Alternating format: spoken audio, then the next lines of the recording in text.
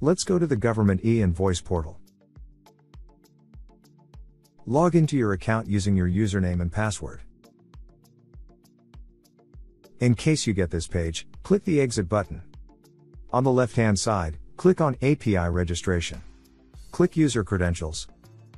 Now, click Create API User. An OTP will be sent to your number. Enter the OTP to verify.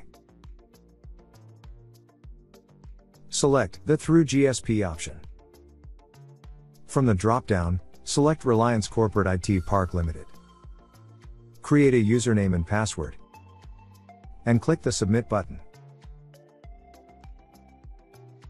On the top left, click the Home icon. Once again, select API Registration.